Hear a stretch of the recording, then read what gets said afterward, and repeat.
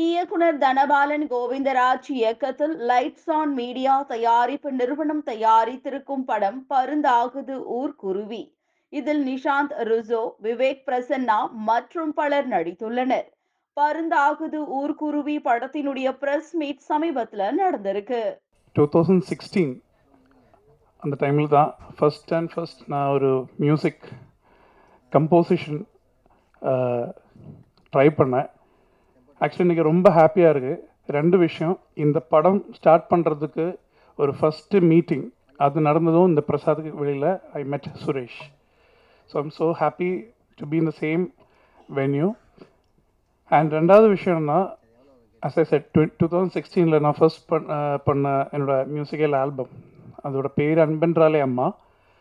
அந்த படத்தோட அந்த மியூசிக் ஆல்பம் டைரக்ட் பண்ணோட என்னோடய ஃப்ரெண்டு தான். So he was a big inspiration. நீ மியூசிக் கம்போசிஷன் பண்ணோம், அதில் உனக்கு தெர் இஸ் சம்திங் அப்படின்னு சொல்லி ரொம்ப சப்போர்ட் பண்ண. He is also here today and I am so happy to say his name, Rajith Menon. He is here, is an actor too. And another friend of mine is an editor. His name is Jayakrishan. He referred me for this movie. இதோட sound effects பண்ண mister அருணுமா அவர்கிட்ட எனக்கு அவர் தான் அறிமுகப்படுத்தினாங்க.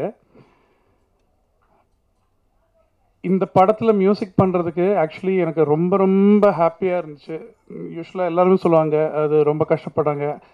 கஷ்டப்படுறதுக்கு பதிலாக so happy, அந்த freedom கொடுத்து என்னோட best என்ன கிடைக்க முடியுதோ அதுக்கு ரொம்ப ஃப்ரீடம் கொடுத்து நீங்கள் ஒர்க் பண்ணுங்கள், பெஸ்ட்டு கொடுங்க, டைம் எடுக்க பிரச்சனை இல்லை அப்படி சொல்லி கம்ப்ளீட் சப்போர்ட் பண்ண டைரக்டர்ஸ் அண்ட் ப்ரொடியூசர்ஸ்.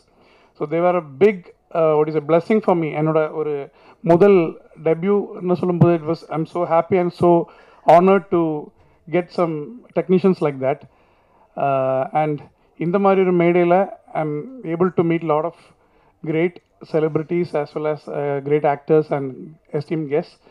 So இதில் நடிச்சிருக்கிற hero Nishanth and Vivek Prasanna sir பாடல்கள் கேட்ட உடனே they were so much encouraging me that you have a very good future ன்னு சொல்லி they were so much supportive.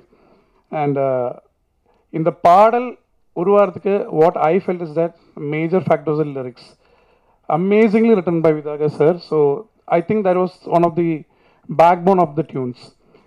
So I thank Vidyagar sir also for being a very good support for me.